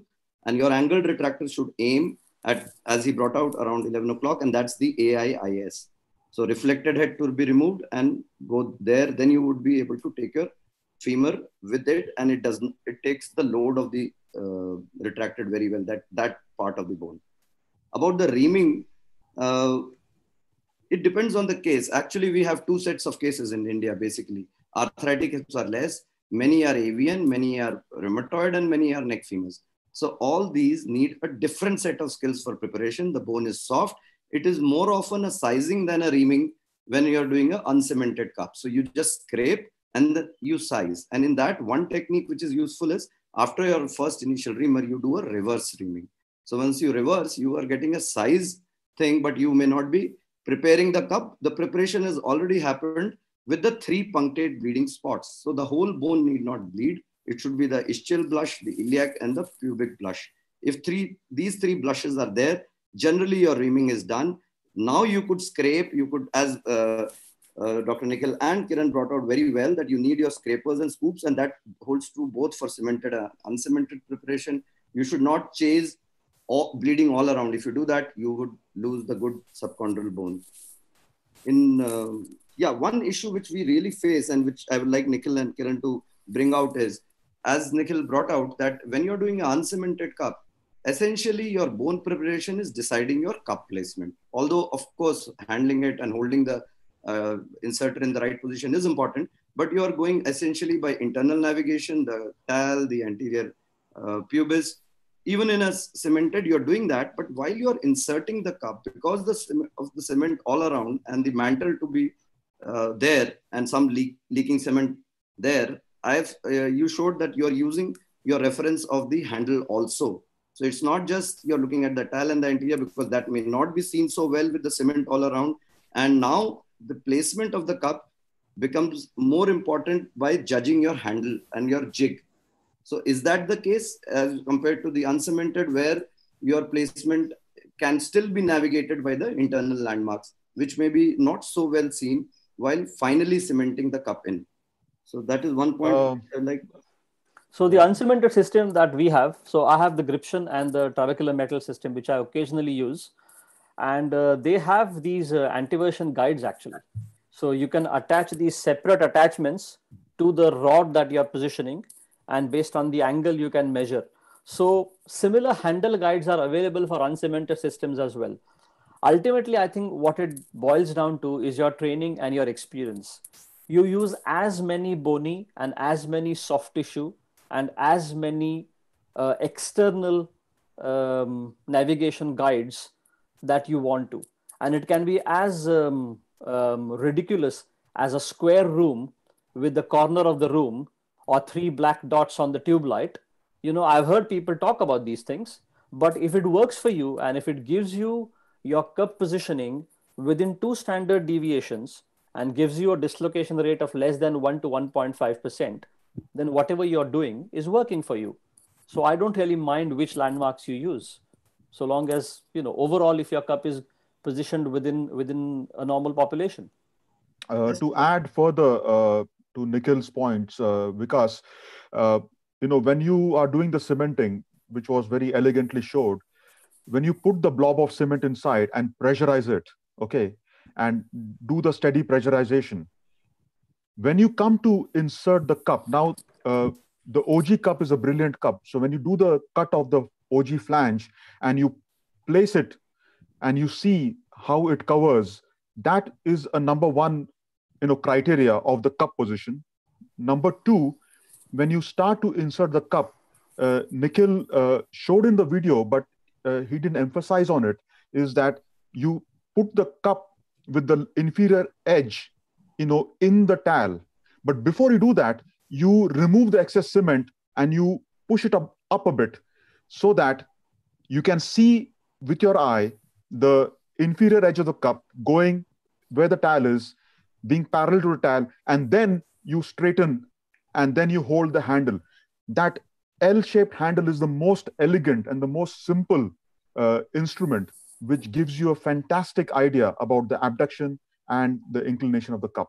And those two fingers which Nikhil held on the flange is very important to prevent the leak of the cement. So I think these 2 points are important, is that when you insert the final cup, you have to pay attention at the 6 o'clock position near the towel, remove the excess cement and push it up a bit, and then you put the cup and then you close it a bit.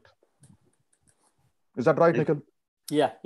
I think later on in the next talks, we could have a proper video on it. Absolutely. Just one last point I wanted to ask Nikhil was, what is your experience, or have you used the newer highly cross-linked cups, which are allowing now 32 and 36 head, like the rim fit cup or the etc.? So the Marathon allows a 32 millimeter head.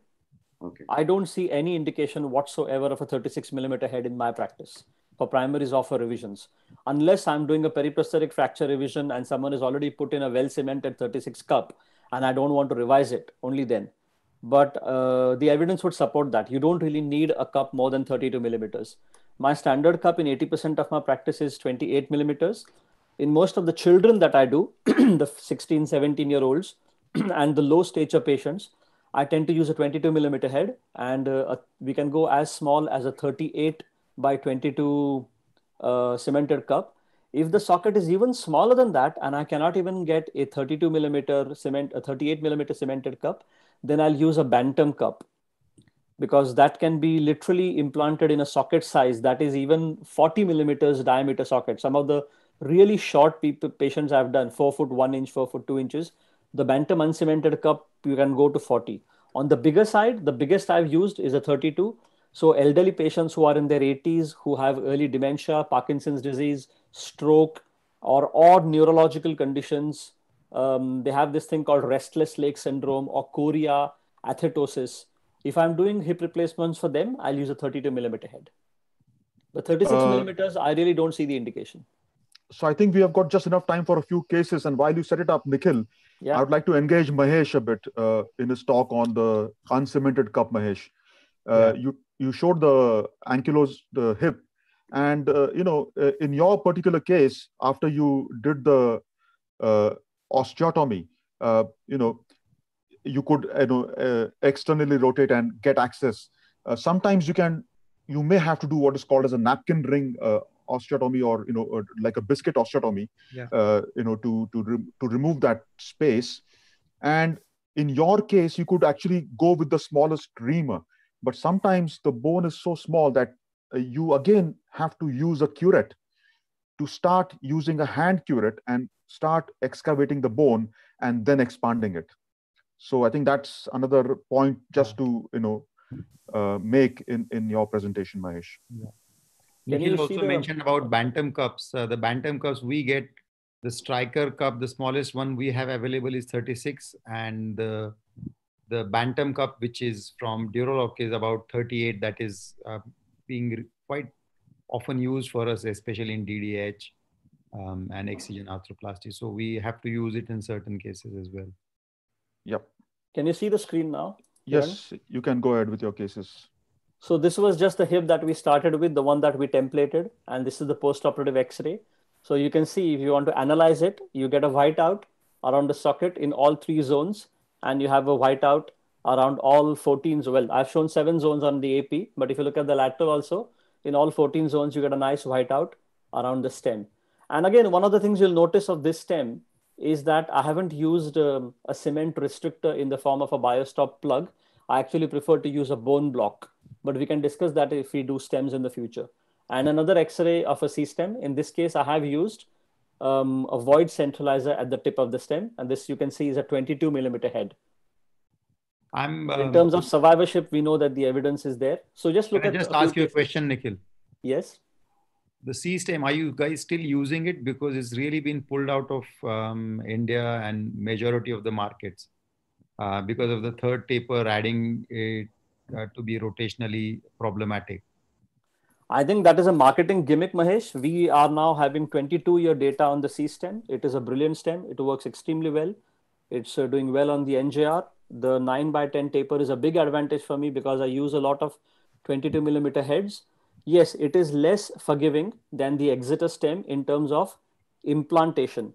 So the Exeter stem has got a square shoulder. So even if a less experienced person does an Exeter stem, by and large, it tends to go straight down the femur, whereas the C-stem is boomerang shaped. So if you're not trained in implanting the C-stem correctly, it goes into varus, and at zone 7, you don't get any cementation under the calcar, and the stem starts touching the calcar bone directly. And those stems do become rotationally unstable and they may fail. So this is a technique issue and an understanding issue. So what is the long-term follow-up of C-stem that we have now available? So we have... I know for 8 years, Wroblewski has published nearly 99 or 100% survivorship. Yeah, I think we have 18 years data. I don't know if Bodo has sent the paper or not, but for mechanical failure, apart from 2 stem fractures, all the rest are still surviving. So the result is well into the 99%. We have been using both the designs because of our procurement issues. We have both. And one handling issue, as Nikhil rightly brought out, is the shape. But one advantage I feel over Exeter, because Exeter, you have to have the full inventory, the extended offsets and the standard. The C-stem, the normal C-stem has a better medial offset than the Exeter standards. So that is something which we have used in pre-op templating. And often we have over Exeter, at times we have gone to C-stem, and we have both the inventories and both have been working. The other concern also with the C-stem is the offset is geometric in C-stem. So as you go up in sizes, the offset keeps on increasing, which is of a disadvantage as compared to either a CPT or an Exeter, which allows you to have offsets quite interchangeable, right from 30 to about 50 millial offset with Exeter, and also as well as with CPT. Yeah, we don't think that the offset is a disadvantage, but probably because we are used to the system. The second advantage of C-stem is the length is 133 millimeters. So the cement column is very short, very biological stem. The Exeter is 156 millimeter stem. That's almost 2 centimeters longer. And the way that the Exeter cementation is done, more often than not, your cement goes down to 17 centimeters down the femur. Now, if you're then revising it for malalignment or for infection, you're fetching cement down the femur from 17 centimeters as opposed to 14 centimeters. And those last 3 centimeters can make the difference between needing an extended trochanteric osteotomy or not needing it. So I think it's a question of user preference. Anyway, coming back to the cases. So these are some examples of cemented sockets in short stature patients or in dysplastic hips with the use of bone grafting. This was a traumatic intraoperative fracture during the performance of a hemi-arthroplasty that I was asked to come and revise. So I've revised it with a cemented stem and with a cemented socket, and that is the 5.5-year data. A lot of people worry that cement will get into the fracture and stop healing. And these are really unfounded worries. This was a 28-year-old male that came to me with, he had a tiny acetabular rim fracture, but mainly he had a femoral head and a femoral neck fracture. And this was the 9-year X-ray that we took last year. I think this year he will come for his 10th year follow-up. And if you look at the hip replacement on the right, it practically there is no wear with ceramic on polyethylene even at 10 years. And that hip pretty much looks like it was done quite recently. This was secondary post-traumatic arthritis following an acetabular fracture fixation and a cemented total hip replacement with impaction grafting at 4-year X-ray. This patient will now come back for his 7th-year follow-up. This was a non-union of the acetabulum. Because of my pelvic acetabular practice, I get a fair amount of non-union and a few very odd acetabular reconstruction cases. This was reconstructed in a single stage with impaction grafting, a cemented socket, and fixation of the non-union with a posterior column plate. You can see that the non-union has healed and the socket is also functioning quite nicely when she came back at about 88 or 89 years. This is an acute acetabulum fracture in an elderly person whose surgery was delayed because of a pulmonary embolus, and by which time the head was pretty much squashed. And that's a primary fix and replace using a cemented socket, a head graft, and a posterior column plate, coming on to approximately 5.5 years. This is an interesting case. This was a hybrid hip replacement using, I don't think that's the Exeter. I think it's one of the TPS or the CPT or one of those stems. Unfortunately, it got infected. She was infected for over 2 years, multiple failed DARE procedures. So I've done a 2-stage revision. In the first stage revision, all the implant and all the cement comes out. And then my preference is to use what I called as the nailed cementoplasty along with non-articular spacers. And that is the 4-year follow-up of a 2-stage revision for deep infection. And I've intentionally put the primary and the revision side by side. And if I were to show you only the second X-ray of the revision, I think many of you will not be able to tell that that was actually a revision. It looks like a primary. And that's the idea of doing cemented hips. Make your revisions look like a primary. Go biological, give back bone, preserve bone, go small rather than go large. This was an ankylosing spondylitis. And I think this X-ray was taken at 12 years follow-up of a cemented hip replacement. This child was 17 years old, multiple operations on his right hip with slipped upper femoral epiphysis, a very oblique fixed adduction, flexion, contractions of the pelvis, a destroyed femoral head. So quite a complex hip replacement. And that's the X-ray at 4 years with a little bit of heterotopic ossification and a 22 millimeter ceramic on polyethylene bearing. Again, this was a very syndromic hip. I can't remember what the syndrome was, but she had multiple problems with her knees, foot and ankle, her spine and upper limb. Very, very challenging hip, very, very tight tissues. So a lot of planning was required and we had to use the small size stems. So on the right side, that's the small Exeter with a 25 millimeter offset and augment to restore the superior defect. We used the augment because the bone quality was a bit uncertain. I wasn't very confident of using a head graft, and that's a cemented socket. And then we did a similar one on the left side where the size of the socket was extremely small, like I explained. So on the left side, we went for a bantam and a femoral shortening. And that's a femoral shortening with a cemented stem. And again, you can see that the osteotomy has actually healed.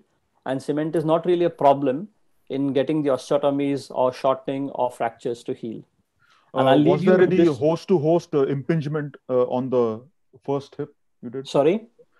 Was there any host-to-host impingement on table with the offsets? It was yes, the hip was incredibly tight, but once we had got the trial reduction done and done the adequate releases and excising the hypertrophic bone, then there was no impingement. Okay. And then finally, I'll leave you with this X-ray of a 50-year follow-up of the first generation cemented Charnley with a 22 millimeter head. And look at the socket where you can barely see any wear at 50 years. Now, this is old-fashioned polyethylene, old-fashioned cementing technique, no vacuum mixing. There's a hole in the medial wall, so some cement goes into the pelvis, and you get 50 years out of it. Thank you.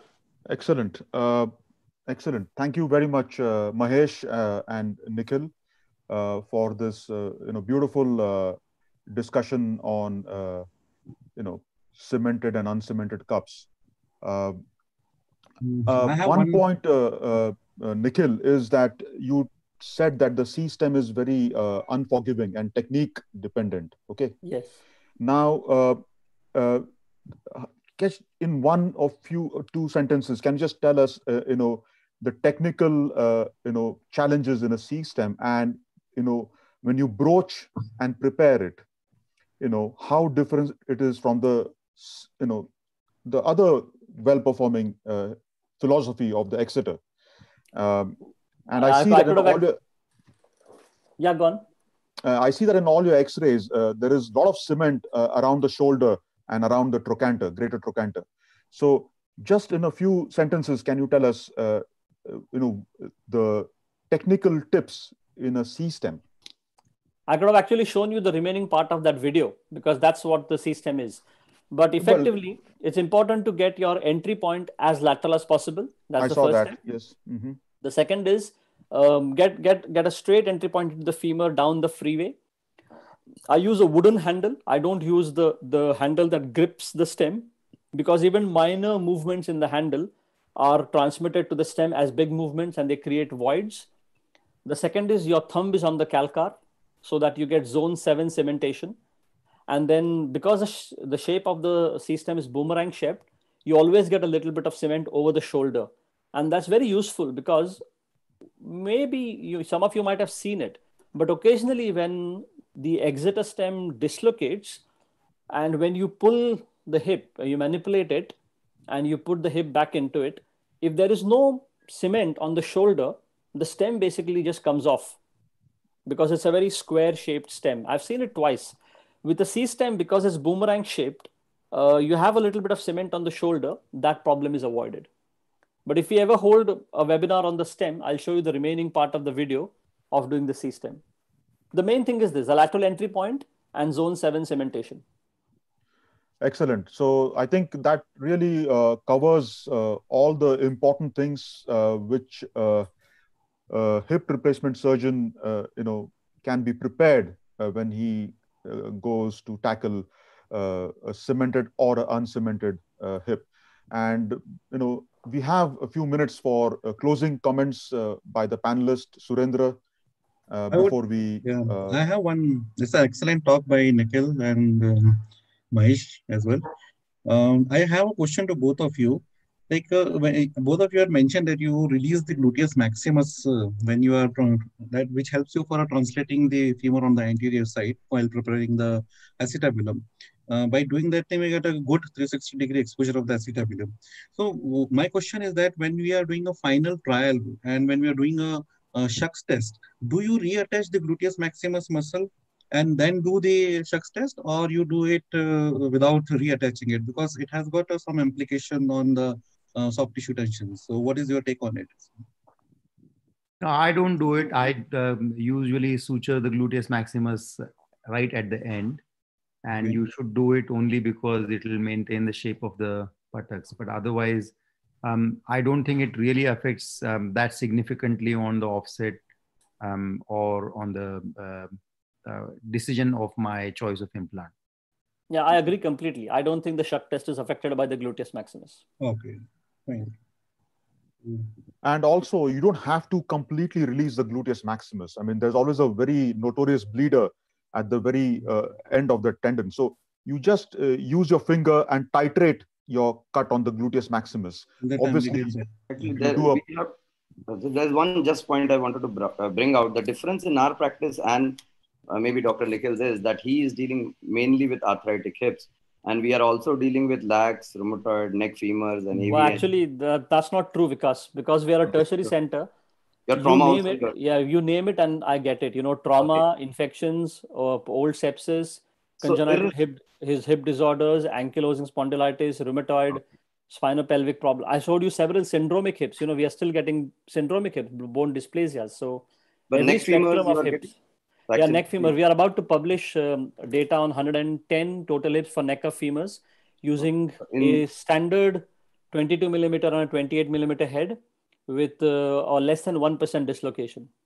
So in those cases, I would like to differ a bit that we decide about although Dr. Anamath has published on this, that if you don't release the GMAX insertion, the chances of sciatic nerve palsy are much more. However, in a lax hip, and as Dr. Surendra brought out, yeah, you don't need to release it. I agree. That you don't need need to not, release and then the shuck test does get affected a bit. So not that you need not do the shuck test, but you should keep it in mind that this shuck test is after complete release. So which may be slightly more lax, and little tolerance to that laxity should be allowed, and that stability field may not be the same. So not just that, but in neck of femurs, you don't release the capsule either. Try and keep as much of the circumferential capsule intact. Yeah. Otherwise, the hip becomes quite decompensated. And to the viewers, I would like to just add, Dr. Nikhil brought out a very good presentation showing all types of cases, but that is like using cement to the head, like going to all kinds of cases. And it's very nice to know that many things which we thought cannot be dealt with cement, he has shown that beautifully it could be dealt with a predictable outcome. So knowing that also broadens our horizon of options when we deal with a case. I think, Vikas, what is important is people should stop viewing cement and uncemented as a competitive technique. It is not really that, it is important. So I did two fellowships. I trained in cemented hips, and then I went to Canada and trained in uncemented hips. And the reason is, if you're going to deal with everything from a child to the most complex pelvic discontinuity, you have to have in your armamentarium multiple different techniques. So it's important to be familiar with cemented hips, uncemented hips, cages, cup cages, taking cages out, plating, acetabular fixations. They are complementary techniques. It's important to learn to do both. Yeah, just one point I wanted to just bring out. One case you showed, in fact, two cases, one where there was a fracture and one where you created a fracture while you were starting me. So these cases, when you cemented a stem, you first cabled and made sure that the tube is complete and did not allow cement intervention, or you did not bother about the cement getting into the... You do the cabling first. If your canal is wide, then I do femoral impaction grafting. Okay. But if the canal is not wide, then you don't bother with impaction grafting. One of the problems is what people believe is that they stop the cement from coming out of the fracture by putting a finger on it. Mm-hmm. That is actually counterproductive. If there is a defect there, let the cement come out of it and then you clean it out. Okay. But try and get accurate apposition. And I've not yet seen healing problems in acute or subacute fractures because of cement. Yeah. I have one question only to both Nikhil as well as Mahesh. Probably first to Mahesh, because Mahesh is about to leave. What do you see as the future trends in the materials, especially uncemented? There's a lot of development going on in terms of cups. Do you think the composite materials have a future? Same thing for Nikhil. What do you think is the?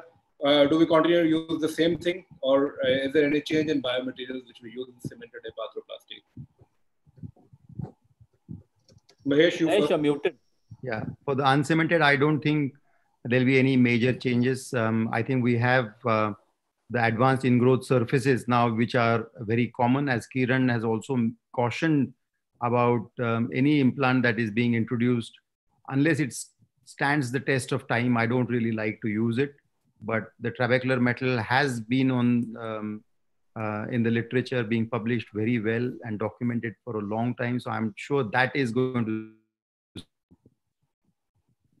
life much easier scenarios as well. Similarly, each company is now coming up with their variations of it for revision scenario. The REDAP cup is fantastic as well. I've used it, works very well, but no long-term results as yet. So whatever happens, I will still rely on what is tested rather than chasing new technology blindly.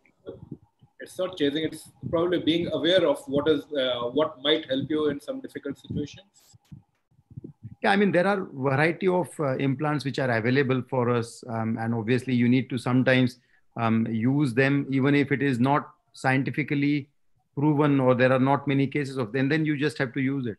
But otherwise, for a standard hip or a standard knee replacement, I would stick to what is being proven beyond doubt. I mean, I'm not even using dual mobility for young active patients as yet. Whereas lots of my colleagues here are using it left, right, and center, allowing patients to squat and sit down. I'm still a bit skeptical.